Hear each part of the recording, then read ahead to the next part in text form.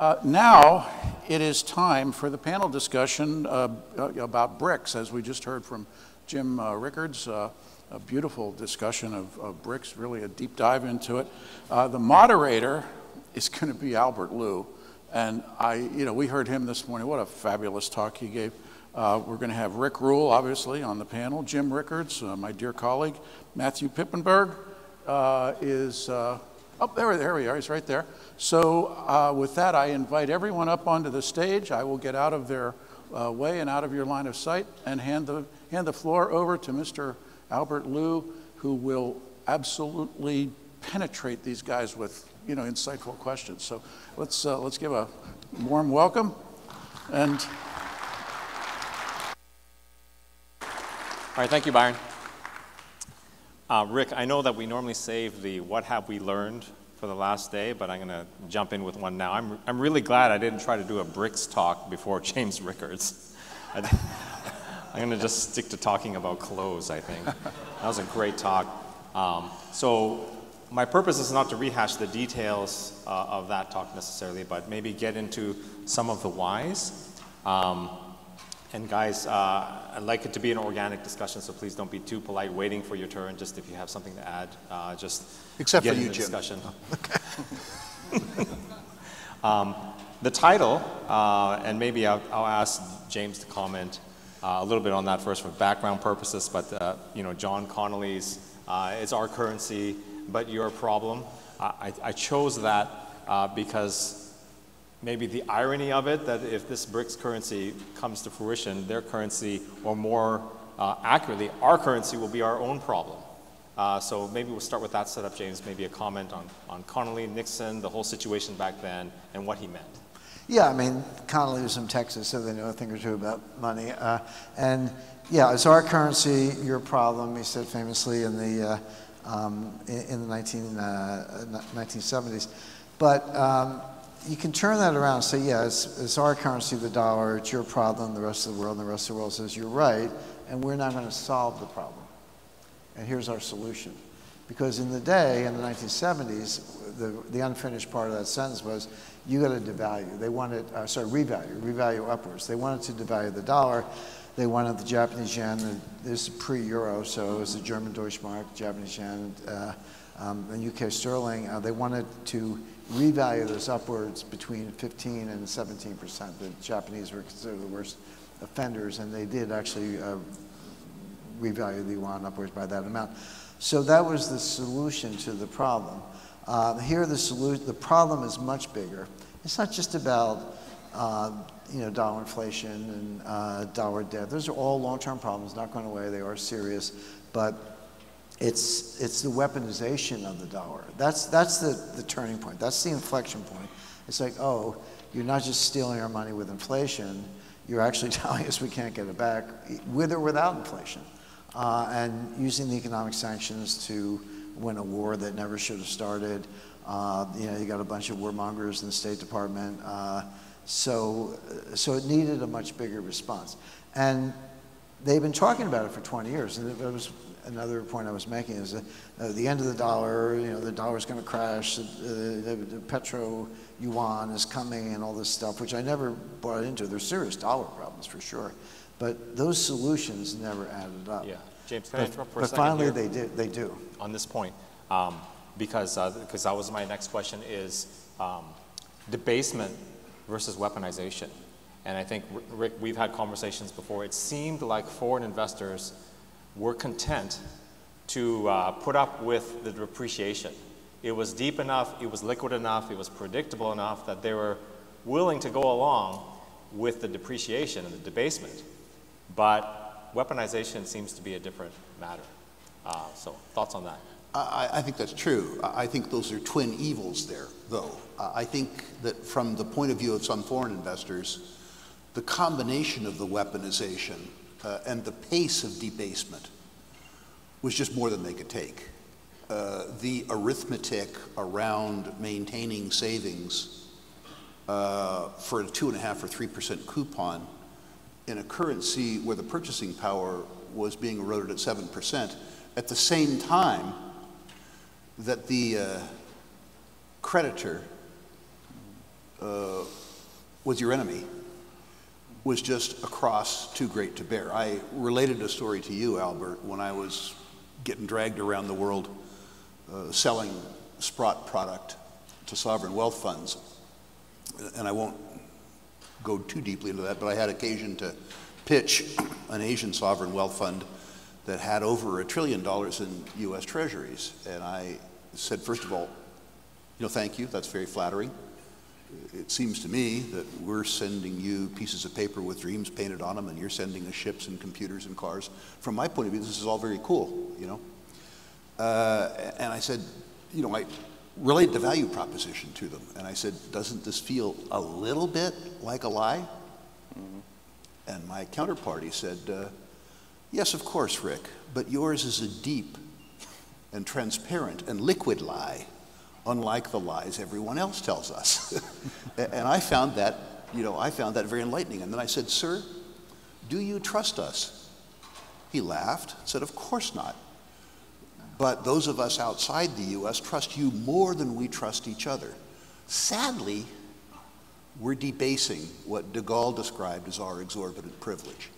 In addition to the fact that the arithmetic around US Treasury securities is, in a colloquial word in English, shitty. Well, that genie's out of the bottle now. We are weaponizing, as Jim points out, that medium of exchange. As he, Jim, really pointed out correctly, the enemy of the US dollar isn't in Beijing or Moscow or Riyadh, it's in Washington, which is a pity. I think that's an interesting point. It's the point. And it's just fascinating because none of us got on a phone and discussed this in February or March of 2022. It was so patently obvious we'd gone too far, like Napoleon going into Moscow. Right. And we went too far. And it's fascinating to me that in 1960, Robert Triffin was in Congress warning against weaponizing the world reserve currency. John Maynard Keynes was warning against this. Even Obama said, be careful. You can play this game with Venezuela or Iran when you're pushing it against China or Russia. It's fascinating that we even got to this problem, but our currency, your problem, it's now our currency, our problem, in my opinion. I think the real enemy isn't from without, it's from within. It is at Constitution Ave, it's the Eccles Building, it's policy, it's at the White House. I'm amazed that we got to this point, but what fascinates me right now when you talk about our currency, our problem, the gap right now between foreign buyers of US IOUs, US treasuries, and our deficit is where it was around the COVID crisis in 2020. We all know what the Fed had to do to fill that gap. And I guess I'd like to know all of our thoughts on where's that money coming from if it's not going to be outside of our shores, and if it's not the shadow banking system or the US taxpayer and bond buyer, it's going to have to come from a mouse click. And that, to me, is an inherently inflationary response to a deflationary policy right now. It's probably a different discussion. Yeah. Well, isn't it, though, because we created that gap? Because now there's not enough buyers of our US treasuries and there's not enough trust in our dollar because we weaponized it. And so the domino effect of weaponizing a world reserve currency is lost. There's no coincidence that within that time there was a dumping offshore outside of the US of our IOUs. Matthew, concerning your Napoleon analogy, I hope it doesn't strictly hold, because didn't he get decimated on the retreat? Well, he came in with 422,000 in the Grand Army and 10,000 marched out. So it was a Pyrrhic victory. He did get Moscow, and maybe Powell will get target 2% inflation, but I do think we're going to hit fiscal dominance because of what we've done to the trust in that currency and that dollar. Let's back up a little bit and talk about the inception, because BRICS started, it was a classification, it was an acronym, it was, right? It's all kinds of things, and it seems to be evolving from an economic union, maybe a currency union, maybe a political union.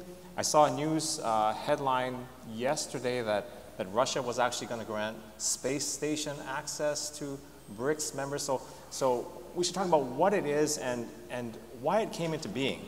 And what makes sense to me is that there are people who feel like the institutions that were created post-World War II, UN, Bretton Woods, IMF, World Bank, they're not serving them. I mean, that absolutely makes sense, right? So G7 is really not what it used to be.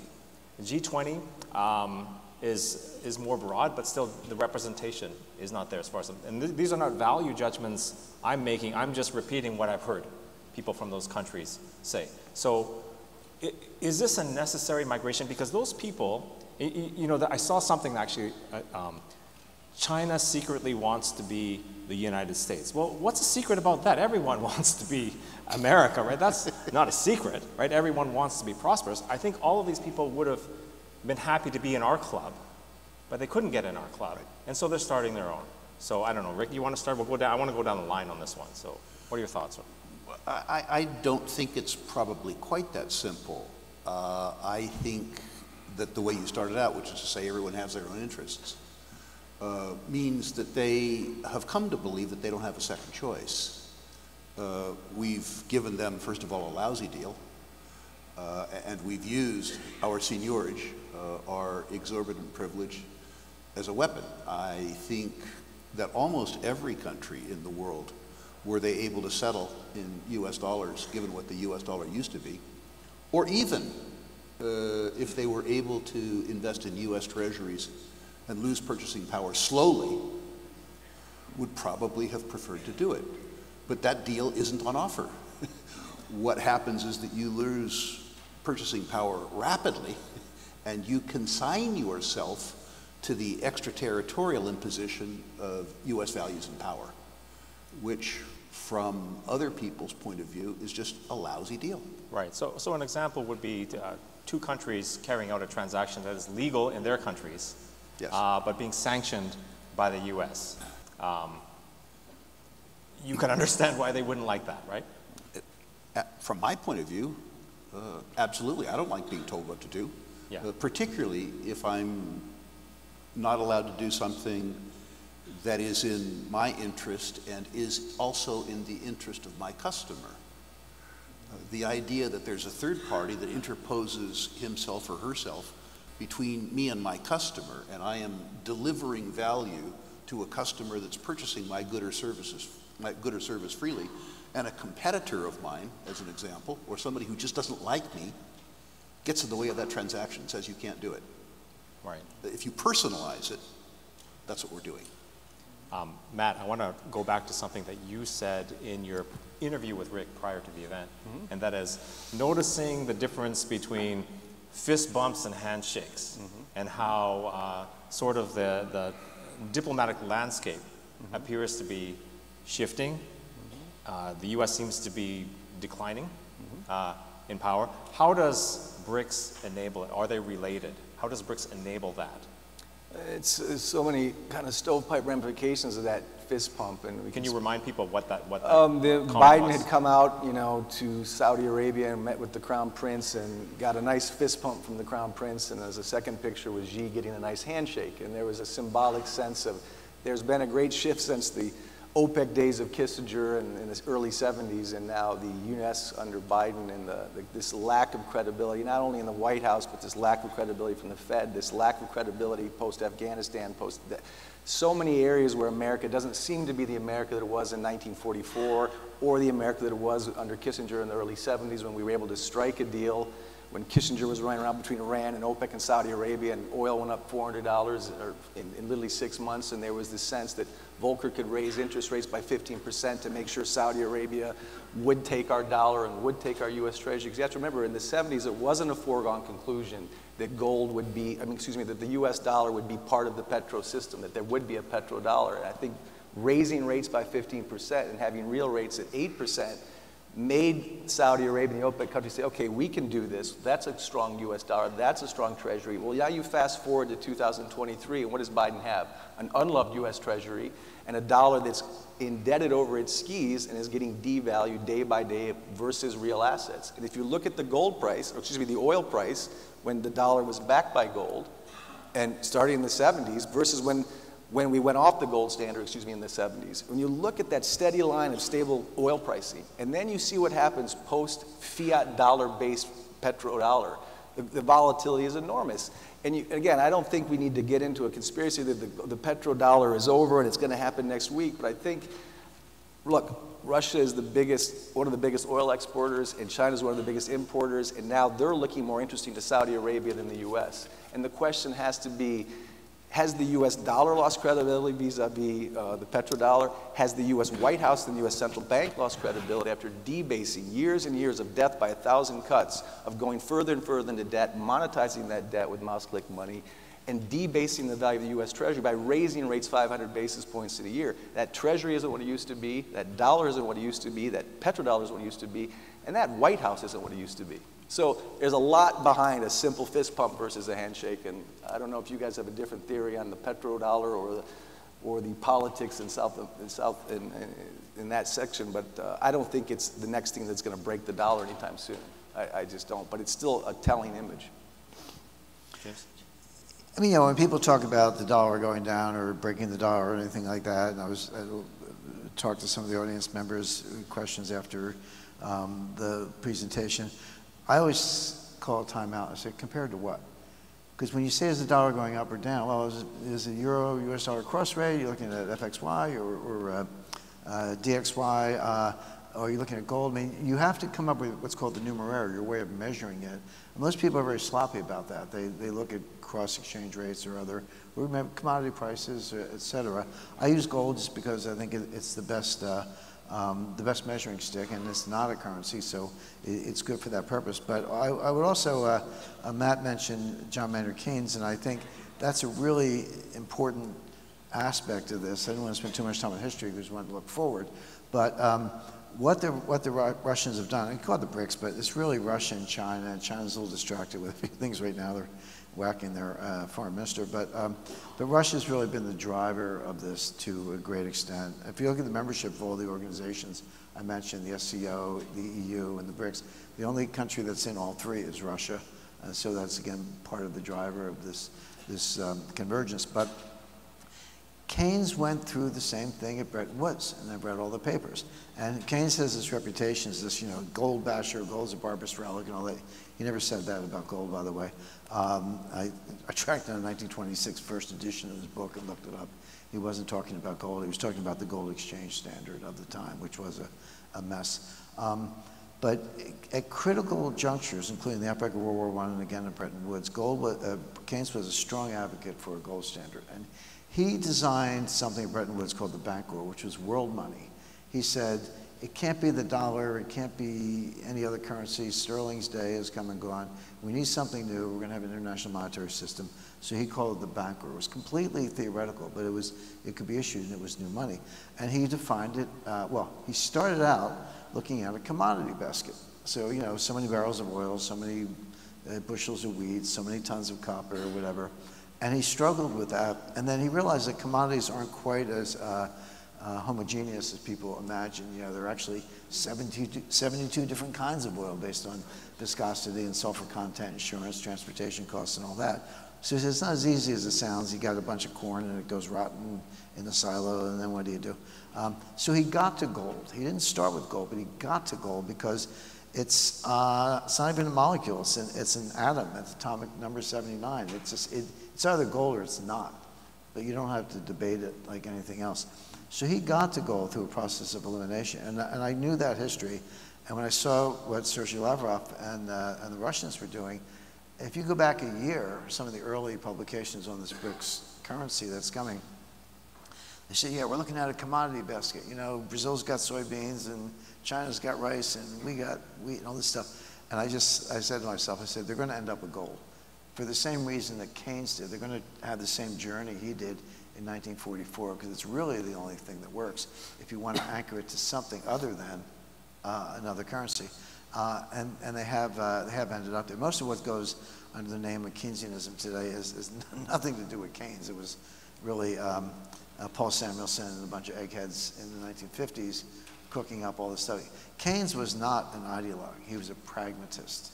He said, let's do what works. And if something changed, he would change whatever he was doing. So let's keep doing what works. Comment on that for a second. It's so often in life, the approach is, what you need is the thing that I have, whether it's true or not. And maybe that's part of the justification for Belt and Road and all these things, is letting the developing world use what they have. But I want to go to Rick now, because at the end of the day, what I want to know is, if this happens, and we don't know what it's going to look like exactly, but it seems like the wheels are in motion, it's going to happen.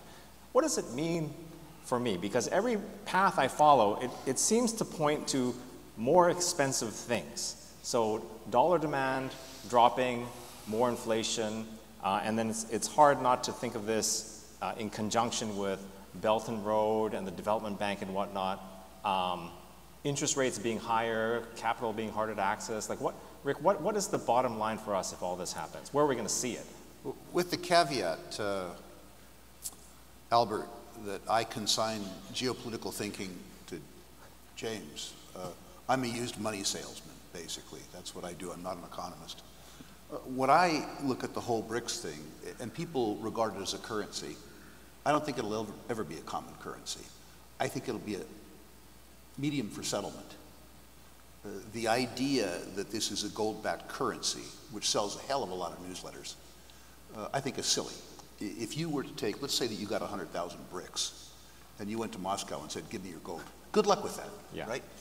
They have their own sovereign courts, they have their own guns. The idea that you might, as an individual, trade in your BRICS for gold.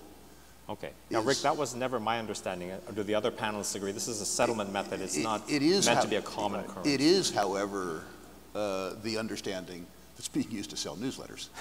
The US dollar, in addition to being a medium of exchange, is a currency. I think that the BRICS probably has a future as a settlement mechanism. I think the problem with that is that there are some countries within the BRICS that are on a global scale productive, and then they have other countries like Argentina. And at the end of the exercise, the productive countries will end up with the BRICS, and the unproductive countries will end up with the debts. And for those countries, it won't work. I think that the importance for Americans is twofold. One, I think that if the circumstance that Mr. Rickards is describing comes to pass, that there will be an increasing recognition around the world that gold matters and gold is. And I think that's important. If the logical conclusion of the people who organize financial exchanges of the world is that despite whatever failures it might have, that gold matters, then gold matters. I think for Americans, there's another thing to consider, which is to say the exorbitant privilege that we've enjoyed, the ability to monetize our collective stupidity, the ability to export the fact that we consume more than we produce, ends over time. Given the fact that we've spent 60 years being spoiled, if we spend 20 years becoming unspoiled, that'll be a very unpleasant process. The other thing I think, Albert, and this is, you can trust me, of course, to be commercial, I'm interested in the fact that in the virtual part of this conference, there's 700 people out there in 33 countries.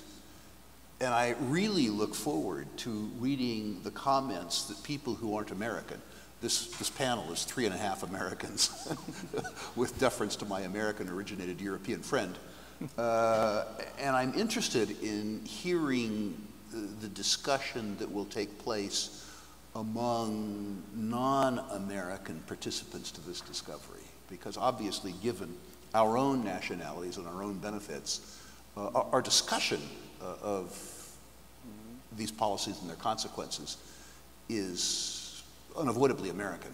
Yeah. And the issue is much broader.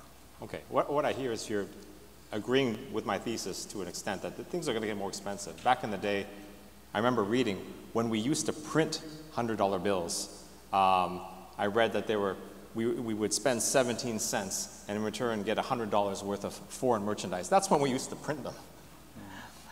Pretty good deal. It was a great deal. That deal is coming to an end. I don't know how quickly, but that deal is going to come to an end.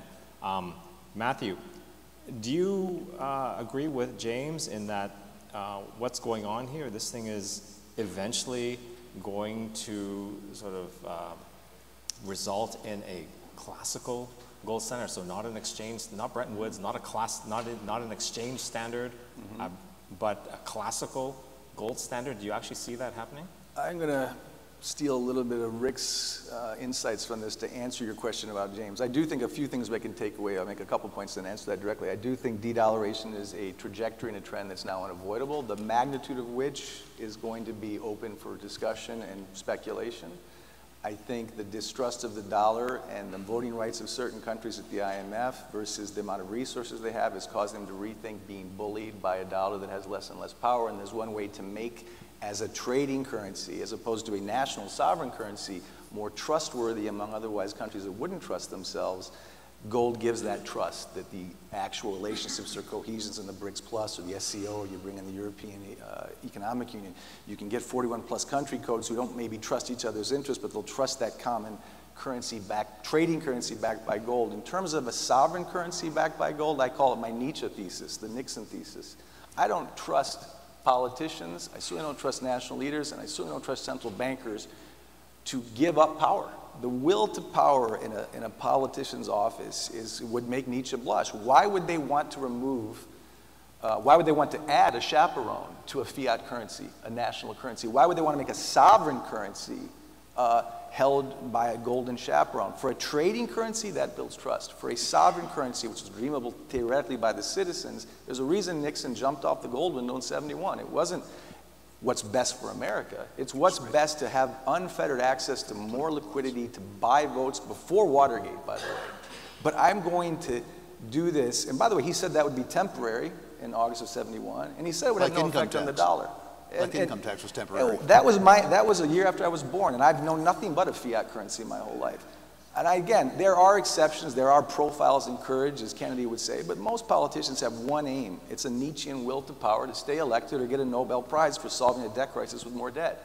And so why would you want to have a gold-backed euro or a gold-backed dollar if that limits my ability to print at will or mouse click at will when I need more liquidity for re-election, to control my yields, to monetize my bonds?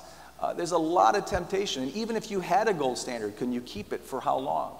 And would you be able to resist that temptation to go to any of us who had a mouse printer in our basement, if we could legally use it, and the mortgage was due, the tuition was due, and we needed a vacation, who wouldn't be tempted to go down there and click another zero onto our checking account? And eventually, I think sovereigns will be unable to resist the temptation unless there is a world of classic liberal economics where we really do trust each other, we agree to a common chaperone, maybe a Bretton Woods 2.0 where we have a central bank digital currency and all the central banks, and we agree to a common coverage ratio, and we all sign on to that. Good luck in a post-weaponized world. Good luck in a post-2022 February-March world to get everyone on board for that. So I still see bifurcation as inevitable. I see the seduction to create fiat money in some form as inevitable, and I hope I'm wrong. It would be great if we could all have that chaperone. I just don't see it. Matt, I think the reason to go to a gold standard with a dollar, or even signal that you're going to, is when you see the edge of the cliff, right? Because everyone knows that it does end in a wreck going over, but we haven't been able to see the cliff. Once you can see the cliff, they've got to do something. They can't just keep accelerating toward the edge. No, but right? Think of how many countries have already gone over that cliff. Look at our MO. When rates are low, emerging market countries from Latin America, developing economies all over the world, they go into a credit boom, they borrow at low rates, then rates go up, then there's a credit bust. And that's the MO of how we export our monetary policy to the rest of the world. That world's getting tired of that policy, being beholden to, being whipsawed by American monetary policy, American rate policies, American compliance. The Confessions of an Economic Hitman touch on these themes. It's already a cliff for Argentina. It's already a cliff for other countries who've done this for decades. I'm not blaming that all on the US. There are problems inherent in emerging market countries, but our balance sheet is effectively a glorified banana republic. So really, do you want to emulate that? But we are the world reserve currency. That's harder to dethrone, that's harder to kill. But we are at a cliff. It's been death by 1,000 cuts. The US dollar has, again, lost massive amounts of purchasing power since we got off the gold standard, so Nixon could get reelected and then kicked out during Watergate. I think the pain is already felt in emerging markets. That's why the BRICS are getting momentum. That's why they're trying to come together. That's why Russia and China have been waiting for this opportunity that we handed them last year to get outside of the dollar. Whether that's gold-backed or not, the de-dollarization trend is already optically very important for weakening the dollar. And as we raise rates and destroy the value of our U.S. IOUs, that also is weakening U.S. credibility. So we have to do something. I think we'll probably cry uncle and blame it all on Putin and then COVID and then get together and do a reset somehow and maybe do a central bank digital currency in the name of your interest, your national interest, and we'll find some real asset like gold to back it partially. Okay. That maybe will happen. Fortunately, we're out of time, but Rick, in 10 seconds, some advice for people. What should they take from this panel? Again, this sounds commercial, but I think the unanimity on this panel would be in terms of what we're doing with our own portfolio. Buy a little gold, hang on tight, and pray that what we're afraid might happen doesn't happen. Yeah, great advice. Thank you very much.